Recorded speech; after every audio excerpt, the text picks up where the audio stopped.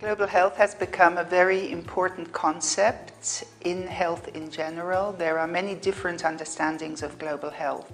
And if one uses the term global health, one must aim to be clear. First of all, of course, for many people, global health means health in developing countries, the health of poor people and poor populations.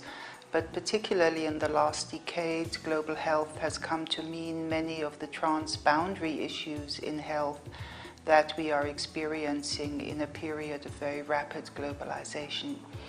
So we need to look at both these factors, health as development, global health as development, and global health as interdependence.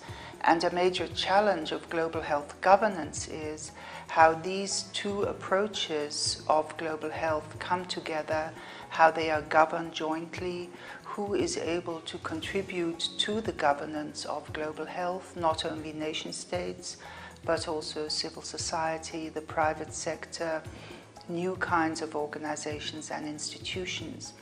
And because of the increased importance of global health, there is a rise in what we call global health diplomacy. That is, that many countries have a new interest in global health issues. It affects their sovereignty, for example. It can affect their markets. It, of course, affects their populations. And therefore, negotiating health at a global level, for example, in organizations like the World Health Organization, but also in regional bodies like the European Union or ASEAN, and of course in bilateral negotiations becomes very important.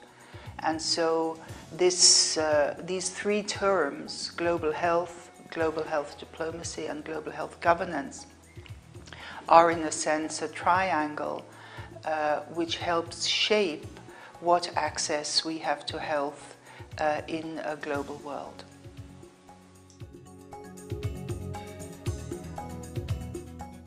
The Global Health Program at the Graduate Institutes has three major goals. On the one hand, it wants to look at innovations in global health governance, and here it has a special focus on global health diplomacy.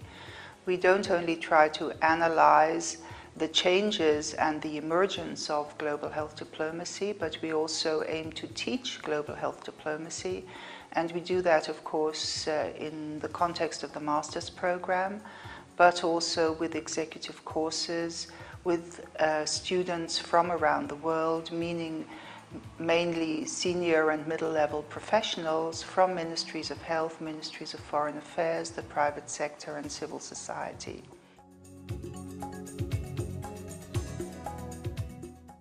We also want to look particularly at the power shift in global health, that is, to take into account that global health governance is not only shaped by the health issues at stake, but is also shaped by the geopolitical shifts.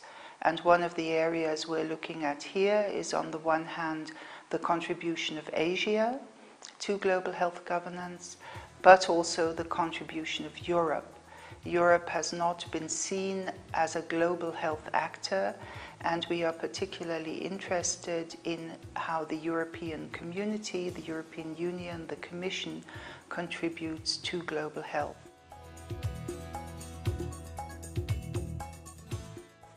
And thirdly, because we are in Switzerland, we are situated in the global health capital, Geneva.